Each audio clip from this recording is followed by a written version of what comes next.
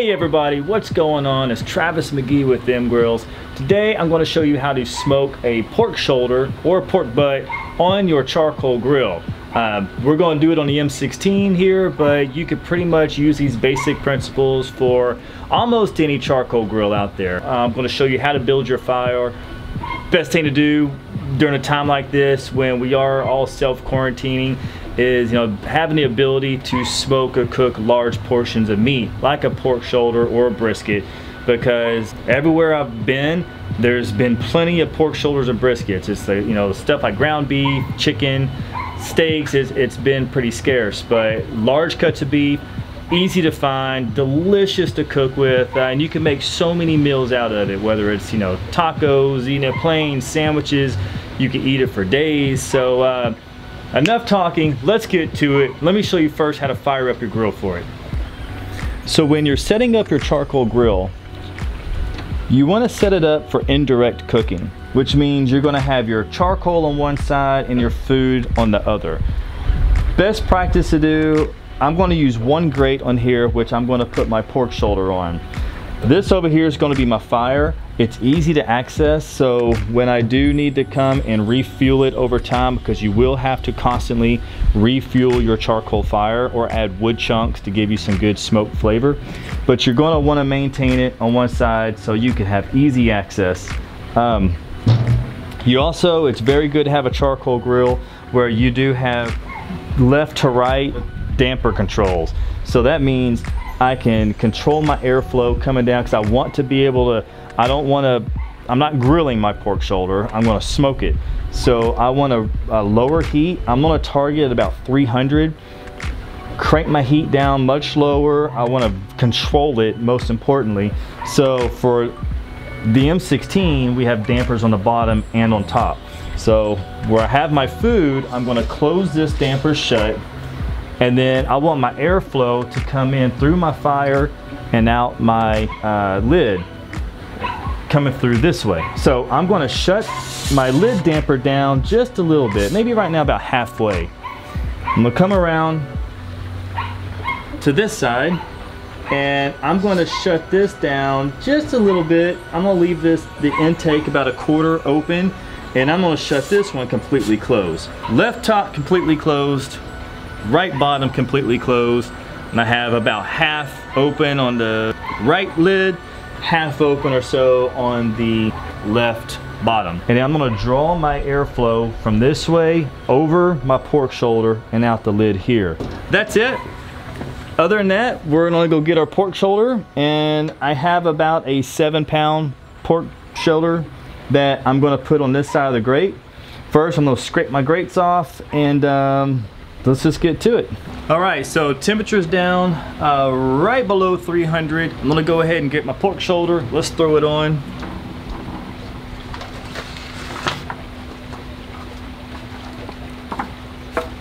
And I will first do fat side up.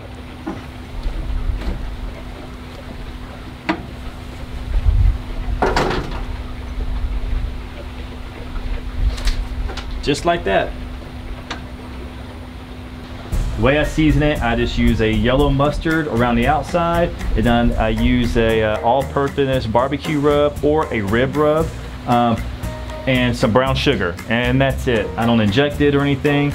I really like to do it this way to keep it simple and keep all the flavor on the outside of the bark. And when we shred it, it's just completely moist and delicious. So periodically, we're just going to watch our fire and keep our lid shut, control the temperature, and over time we will rotate our pork shoulder around, so make sure it's cooking evenly. But that's about it. Now, since we just put our pork shoulder on, I'm going to go ahead and add one chunk of wood. You can use any type of wood you like. This particular is maple chunks. Apple is really delicious as well, but I'm going to put that chunk of wood on there, and I want it to smolder. It's not going to be too much smoke. It's going to create just a really good flavor on the bark, and that's it. So keep it shut. You just want a little bit of airflow and maintain a steady 300-degree temperature. And of course, if you need to, you could adjust your vents. I'm going to open my bottom vent just a little bit more, and that's it. And I'm just waiting now for my temperatures to go back up. The benefit of having a charcoal grill with dampers on both the left and the right, top and bottom, is that you can control which direction you want your heat and your airflow to go. In this case, since I have my food here when I'm smoking it, I'm having that smoke travel over my food to give it that good smoky taste. If you only have one damper on the bottom and one on top, it's gonna be a little bit more tricky. You probably will have to just do a lot more rotating with your food, and it might even be a little more difficult controlling your heat. But in this case, like the M16, it's really a piece of cake, and which makes this not only the best steak cooking machine in the world, but also a legitimate, cool little backyard smoker. So when it comes to adding more charcoal, very simple. I'm literally gonna take, probably not even that much, about 2, 3 good sized little chunks here. I'm just gonna place them right on top. I don't want them anywhere over there. I do want to control my heat. So I'm gonna place them on the top here. That's it. And close it up.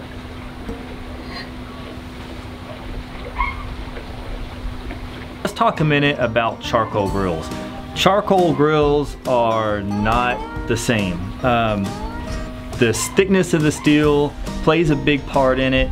But for me, my #1 attribute about a grill is how well it controls heat. To me, is extremely important. Making sure the gaps are all sealed. So being gasket sealed like our grills are, to me that plays a huge part. If you notice, there's nothing leaking out the lids. That makes it to where you can absolutely control the temperature in a charcoal grill. If you notice on here, you know, I have these dampers shut. We got this one halfway open, that's halfway open, but you know, you can see the airflow, it's coming here, exactly where I want it. If I had it leaking, if you see smoke leaking out of places, well, that means you got heat leaking out of there and you're not exactly controlling your temperature where you want it to go. So those are some key features about charcoal grills to look for. Okay, so it's been about 45 minutes since I put my pork shoulder on. I'm just gonna now take a peek. And what I'm looking at, I'm just checking my charcoal. Those 3 pieces that I put are still, I mean, they look like they're barely even started burning yet, so that's perfect. And I'm looking at my pork shoulder now. So what I'm gonna do is I'm gonna rotate this around, and because I want to make sure the left and right side just really cook even. So I'm gonna rotate this about every 45 minutes to an hour. So I'm gonna shut this, get some gloves, and then we'll spin that pork shoulder around. I'm gonna open this up. I'm gonna take this, spin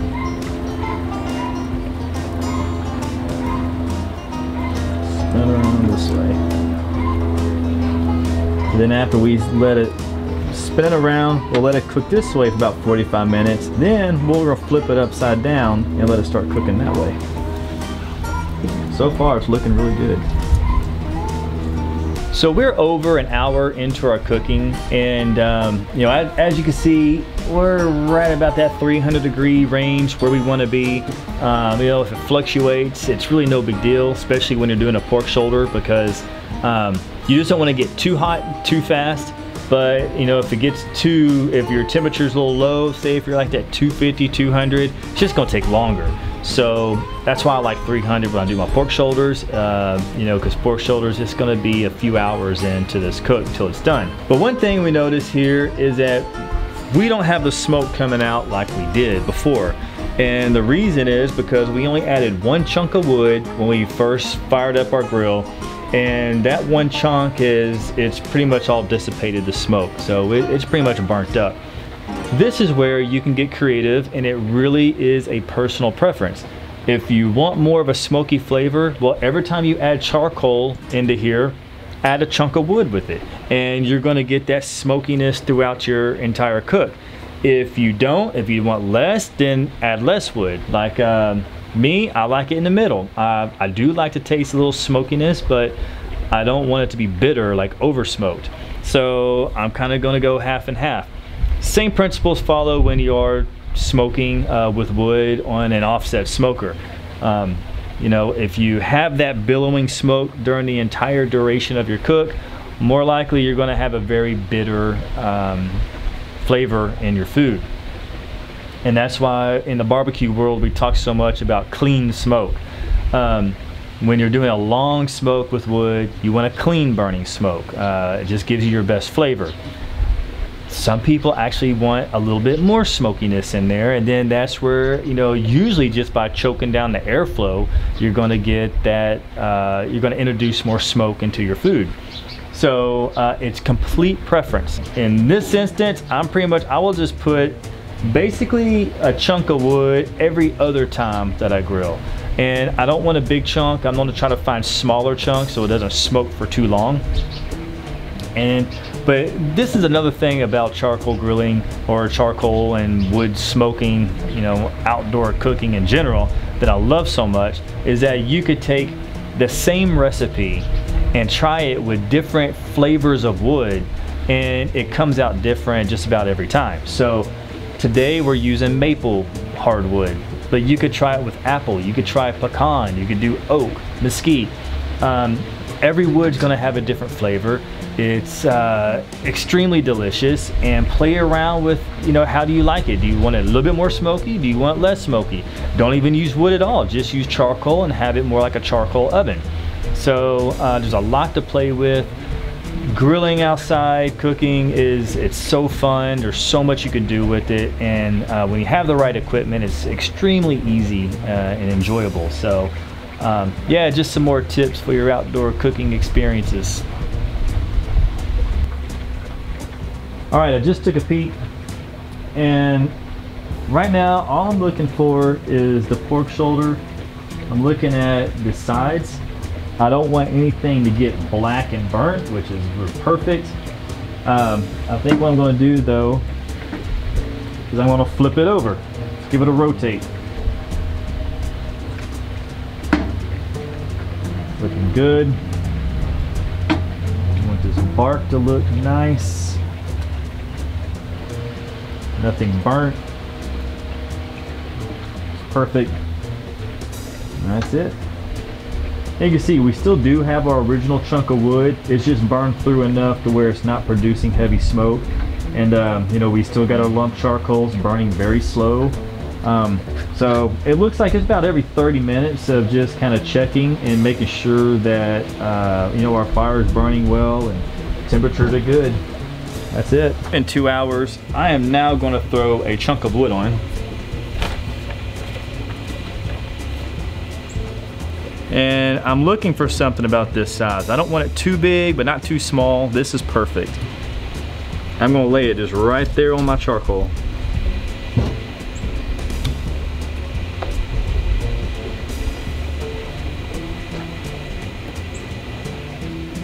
Now you can see the smoke coming out. So it's pretty much that instant.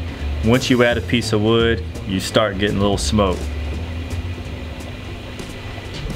Another thing I like to do is get some apple cider vinegar, or you can get apple juice or even water. Put it in a spray bottle, and during your cooking, just periodically go around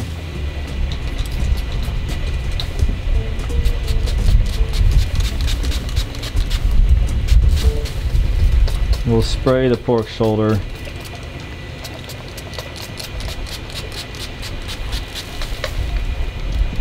Really helps the smoke stick to it, and it just helps keep it moist. We are 2 hours in. Let's give this a check. I'm going to take this and flip this around. Looking delicious.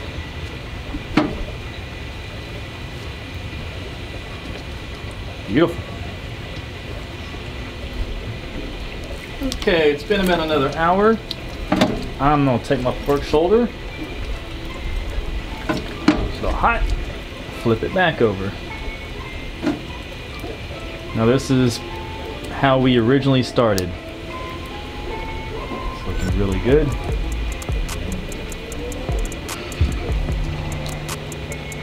All right. We're gonna check this again. I'm gonna give it one more rotate. Like so. Man, we got a really good color on our pork shoulder. So that's a nice mahogany color, which is exactly what we want. After this one turn, I will take it, since our bark is looking good, we're gonna take our pork shoulder, put it in our pan, add some juice, a little bit more seasoning to it. We'll keep it covered up, put it back on the grill, and then we'll finish it off. Okay, let's just check it out. Let's look at our bark for a minute. So we have really good color. It's all mahogany, there's nothing on there that's black. Looks very good. I think now we're safe to go ahead. Let's put this in the aluminum pan and season it up. I'm gonna take my pork shoulder off, put it in our pan here. You can use any pan, as long as the pan fits in your grill, so you can shut the lid, you're good to go. But we're gonna go ahead and drop it in. The bark looks great, and that's all we're really looking at this moment, is just how does the bark look. So we don't wanna overcook the outside. Now when we put it in here, put in some apple juice, a little bit more seasoning, put some foil over it, put it in, and all that's just gonna really start cooking the inside. So let's get it. Our pork shoulder is looking wonderful, and it smells even better. So this is what we're gonna do. We'll grab some apple juice, and I'm gonna pour the apple juice that much, pretty much about a 1/4 of an inch on the bottom. And we'll take a little bit more of our rub here, a little some on top there, and then I'm using two. So I'm using the Hottie Toddy Barbecue Crew 38 Special and the Hottie Toddy Rib Rub for this pork shoulder. Put a little of that. That adds a little savory and sweet, mixed with the apple juice. Now we're going to grab some foil.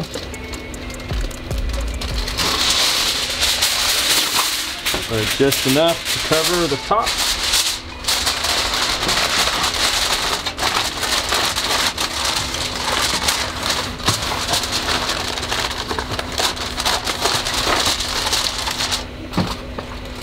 Now we're going to put this back on.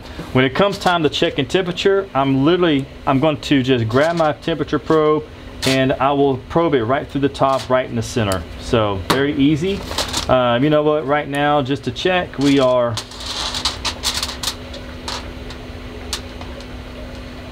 126.7, so we have a long ways to go.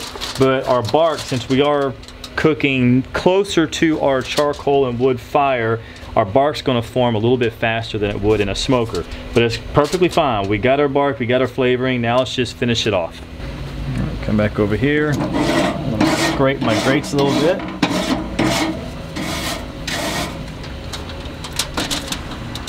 And put it just like so. Now that our pork shoulder's wrapped, it's inside our grill, we're not going to use any more wood. So the reason for that is that since obviously our food is covered, it's not going to get any more smoke flavoring. We pretty much already put that on for the first 3-4 hours of the cook.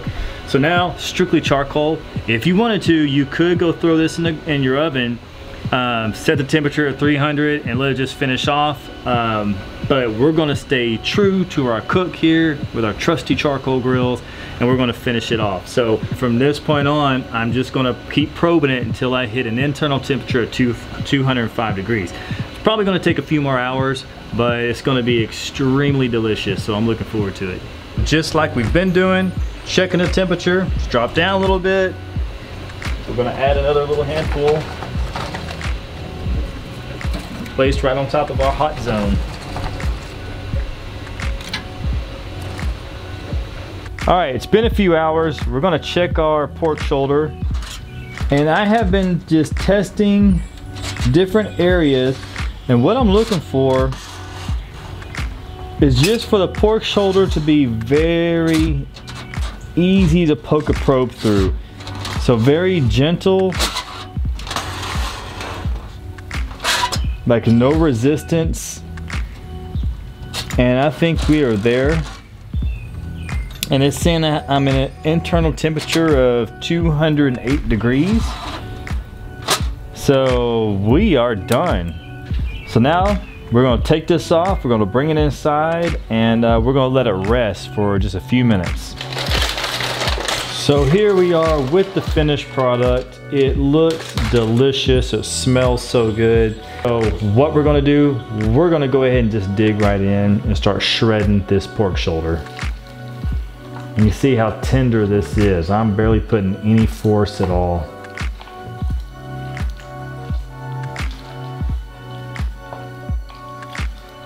So there you have it, pulled pork from your charcoal grill. Extremely delicious. Look at how tender this is. There's so much juice, it is just crazy. We started with just a 1/4 of an inch of apple juice in there. Now look at all this juice and how tender this meat is. There's so many dishes you can make with this, from pulled pork nachos to pulled pork tacos, pulled pork and rice, you name it, you can make it. This is proof you can smoke pork shoulders, briskets on your charcoal grill. Just gotta have the right charcoal grill and a little bit of know-how, but it's very easy to do. So there's no reason you can't make this at home with your grill. But there you have it. Go out there, go outside and cook. It's delicious. Go feed your families, and we'll see you again. Thank you.